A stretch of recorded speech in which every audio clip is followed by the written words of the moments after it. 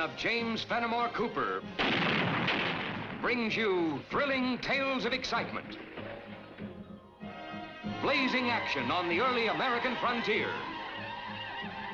stirring adventures filled with the daring and courage of Hawkeye, first of the long rifles, and his blood brother, Chingachgook, last of the Mohicans.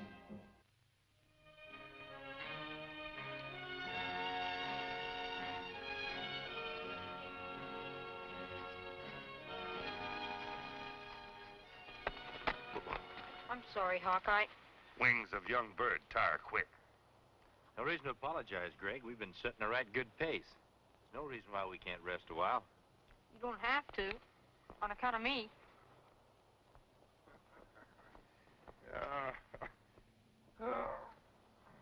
Wings of old bird get much tired, too.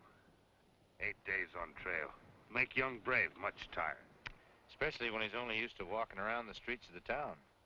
Oh, I like the forest, but it's so strange. Well, Meadville's only a spit and a holler from here, lad. Tain't that. I was just thinking. Before Pa died, he kept saying as soon as I get up out of bed, he'd take me along these trails himself. Sort of makes me feel all alone. Well, you're not exactly alone, Greg. You got an aunt and uncle waiting to make a new home for you. And everywhere you look, you'll be seeing places that your ma and pa loved. Besides, not every young one gets a silver mine left to him. You and Chingachgook are real kind. I'm glad the governor sent you to take me instead of anybody else. Well, what are we waiting for? Let's get going. That is, if you've rested enough. Good brave.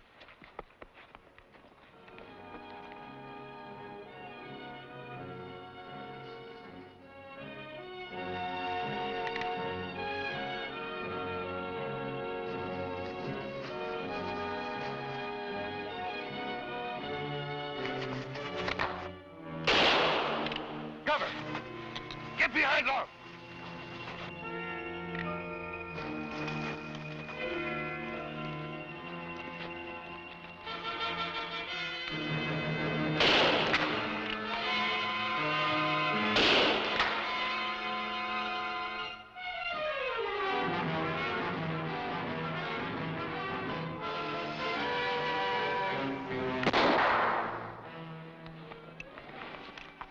In forest, even fireball have eyes.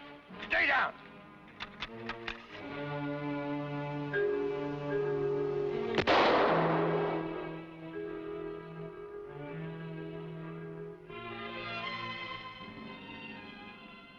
You stay behind tree.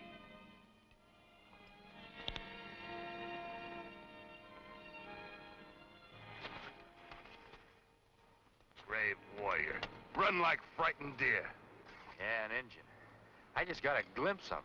Not enough to be able to recognize him again. How about you? No. Too much cover. You know, he seemed to be shooting at the boy. My brother think that Indian make ambush only on boy? Whatever we think, we better not let on to him. He's scared enough as it is. Can I come out now? Sure, Greg.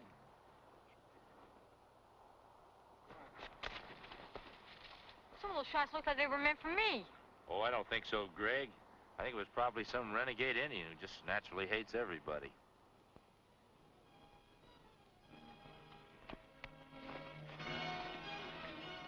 Hawkeye. Blood trail. We follow? I'd sure like to, but I think it's best we get the boy on to Meadsville. Come on, Greg, let's get going.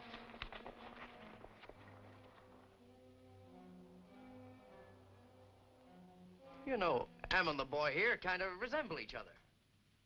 Yeah, almost like Greg was her son instead of her nephew. And he's going to be my son, the one I never had.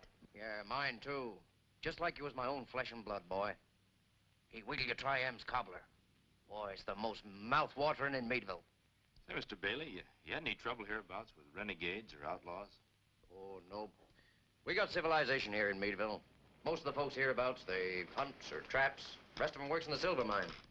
The one Greg's inheriting? Yeah, I've been managing it for the boy's father. I hope Greg's gonna keep me on. You bet I will. I wouldn't know how to run the place myself. You're not one to be asking idle questions, Hawkeye. especially about outlaws and renegades. Just outside of Meadville, we become the object of some rifle fire. Chingachgook was a mite quicker. Whoever it was ran off with a rifle ball in his leg. Oh, probably one of them heathens from the Cayuga village.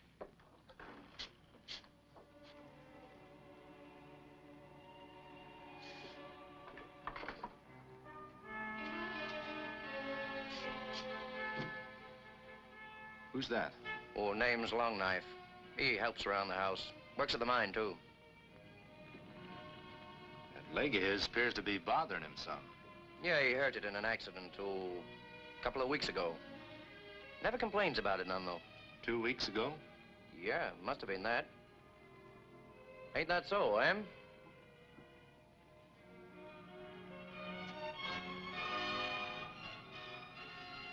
Longknife.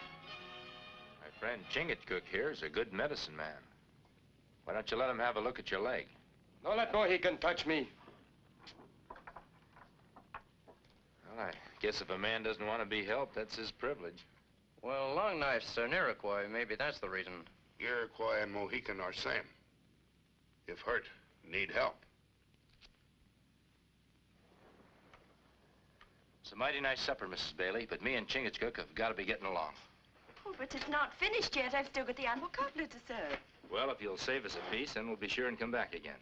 Are you heading straight back for the capital? Gosh, I thought you were going to stay around for a while. That we are, lad, but we've got to deliver some letters to the garrison. Well, you'll find Captain Milburn at the blockhouse down to the end of the street. Thanks, Mr. Bailey.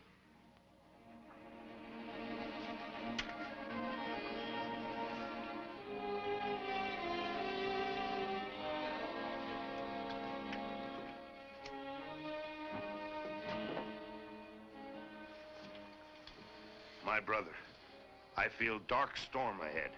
Yeah, man-made storm, Chingachgook. Did you notice that Iroquois' buckskins? There was a small, hastily made patch on one leg. On same leg as limp. Could have been made by a rifle ball. It looks like we may have more to do here than just deliver this mail. I can't go along with your suspicion, Hawkeye. I've heard Bailey speaking about that boy, bursting with pride, just like a father expecting the arrival of a firstborn son. Well, that's a mighty touching picture you're painting, Captain. You really think Bailey's the sort who'd get sentimental over a boy who's a stranger to him? They're not strangers. He's the boy's uncle. By marriage, Greg doesn't even remember seeing the Baileys before.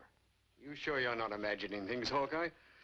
A man doesn't agree to make a home for an orphan boy, then try to kill him. Silver and gold have a way of twisting the best intentions to murder and violence, even among blood kin. And I'm not imagining that Greg owns a whole silver mine that'd be Bailey's if that Injun's rifle ball had found its mark. You're making a good case against Bailey, Hawkeye, excepting for one thing. It's based on a patch on a pair of Iroquois buckskins. It's more than that, Captain. It might prove that Longknife wasn't hurting the mine 2 weeks ago like Bailey said. Mr. Bailey's a respected citizen in this community, and his word carries a good deal of weight. You bring me more than your suspicion, then I'll take action. You've got your job, Captain. I've got mine. I promised the governor that I'd see the boy through to safety. I'd say you'd accomplished that. He's no longer your concern. Well, if you don't mind, Captain, I think me and Chingachgook will stick around and keep an eye on the boy till we're sure he's safe.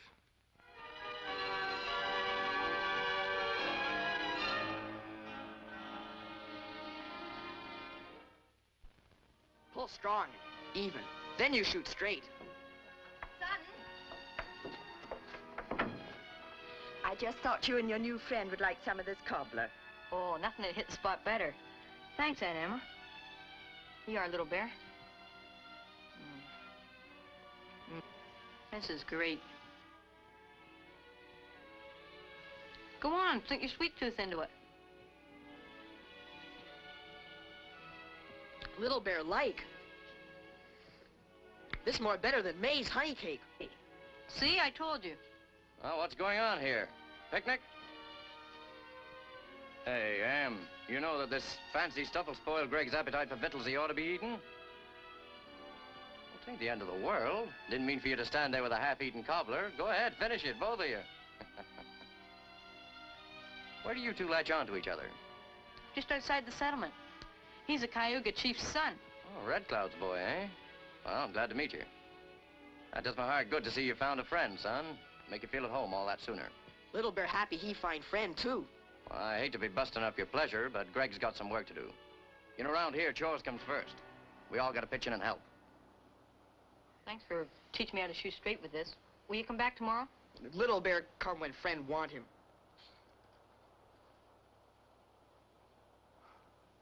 He's a nice boy. For an Indian.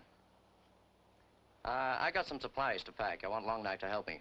You get on over to the mine, tell him to meet me at the trading post. Oh, and Greg, take the shortcut that I showed you. Yes, sir.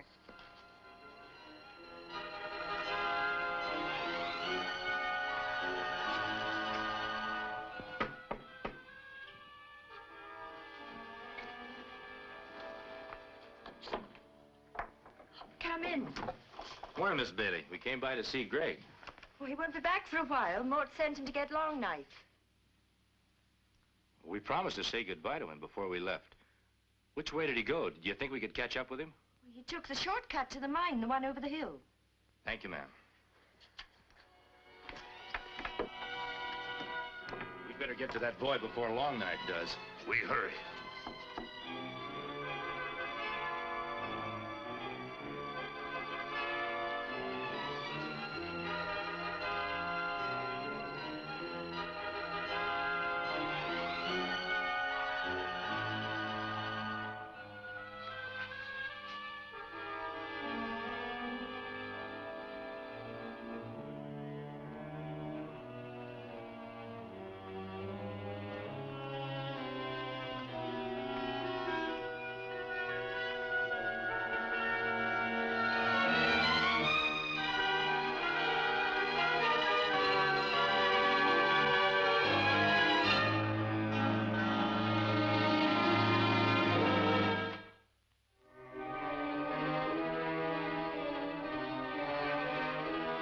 Hey, Greg, wait!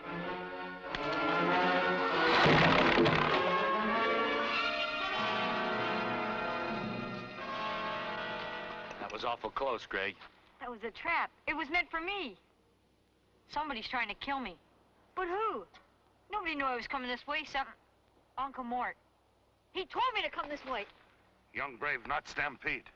Much easier to kill if alone in forest. But I've got to get away. Hide someplace. The safest place for you is home. I've got no home. Well, I'm not so sure about that. You just stick real close to your Aunt Emma. Keep quiet about what happened out here today. But Uncle Mort will be there, too. Well, we don't have any proof that he fixed this trap. Besides, we'll be around to keep an eye on you. Lone wolf. Never attack whole herd of buffalo. Wait for stray, then attack. You meant it when you said you keep an eye on me. If I didn't, we wouldn't be here right now.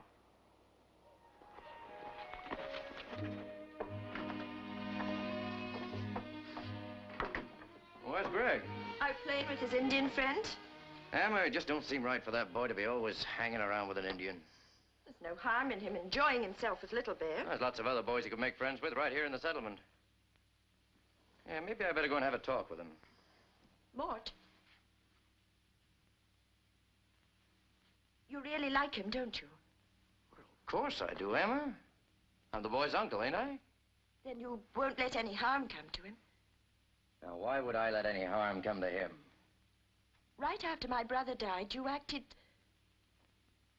sort of like the mine belonged to you. And it would with the boy out of the way. Emma. Oh, Emma, you can't believe what you're saying. You know how I feel about the boy, like he was my own son.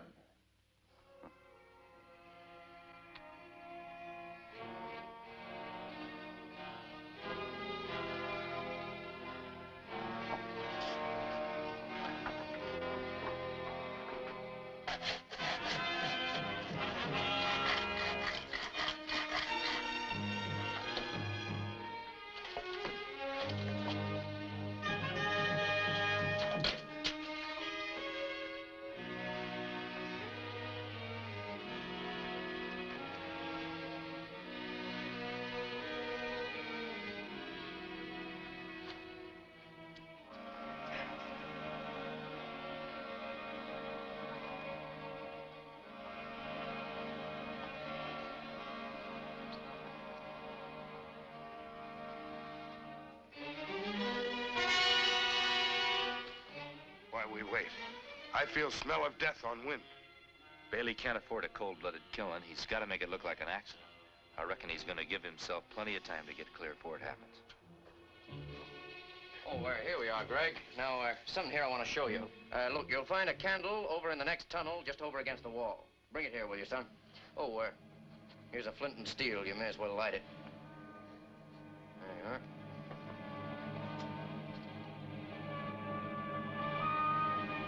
Me not understand white man's law. We know Bailey want to kill young white brave. But my brothers say we must wait for proof. What good is proof if young white brave is dead?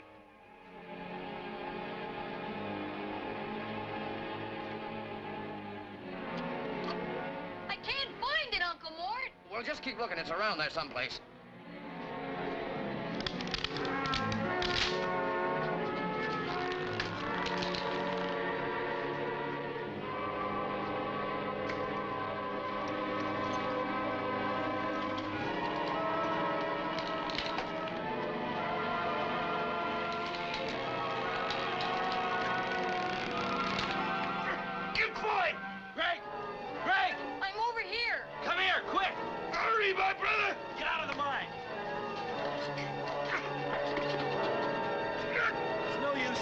Can't hold it much longer.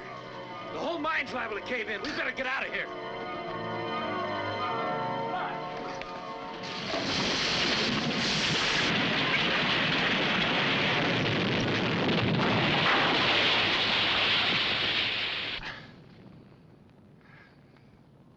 Young brave. I don't know where he is. Greg? Greg! Must have got scared and run off. We just got out of the mine as it caved in. Greg must have got scared and run off. Thought I'd better come and report this to you before we went out looking for him. It's a hard thing you're asking me to believe, Hawkeye. The boy's own uncle. Bailey's no blood relation to Greg, and he wants that silver mine bad. You'll have to bring formal charges against Bailey. I'd be glad to.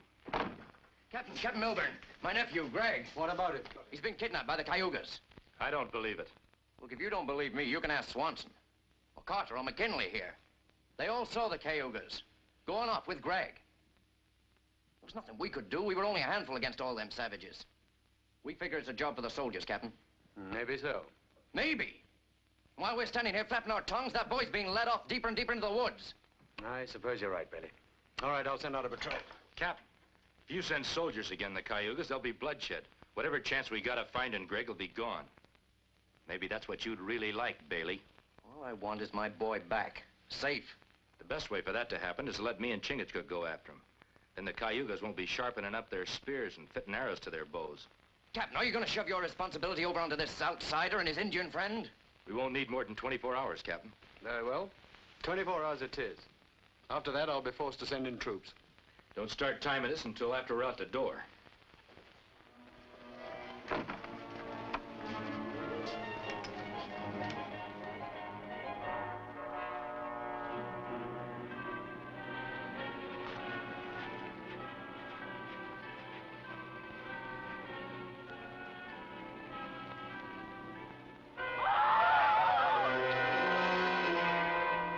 Come to Cayuga village? Why? We came to get the white boy. To take back to white man's village. Young white brave belong in white man's settlement. Hawkeye, Chingachgook. They're my friends. They come to take you back to white man's village. Did you, Hawkeye?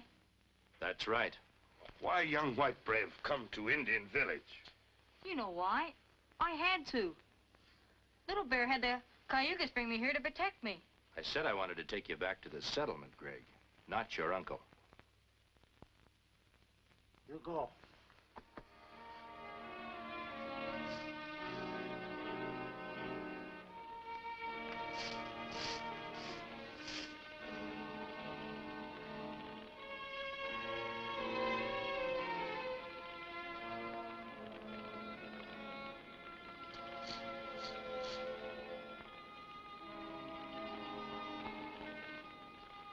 Mort, Yeah. I've got to talk to you about Greg. Go ahead, talk. when he first came, you made me lie about Long Knife's leg getting hurt in the mine. Mort, it didn't happen in the mine. He got wounded out in the woods, trying to kill Greg. Why would Long Knife want to do that? Because you ordered him to. Sniveling fool. That brat's the only thing that stands between me and wealth. Mort! If you so much as open your mouth, I'll break your scrawny neck.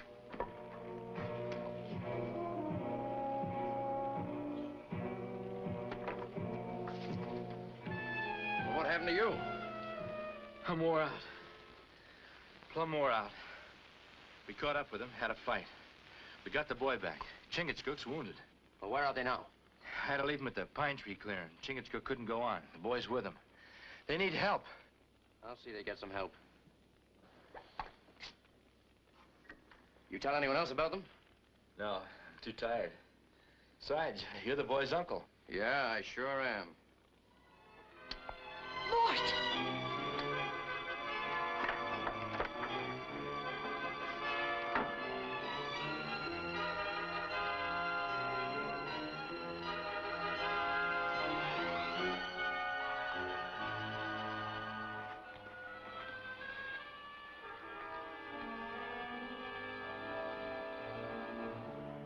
You take the Mohican. The boy's mine. Hold it, both of you!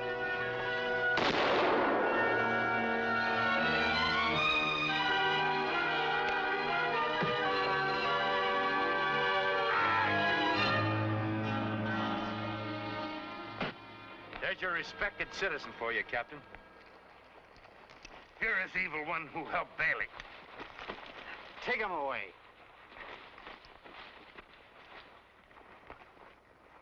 Well, I reckon you won't have to hide anymore, Greg.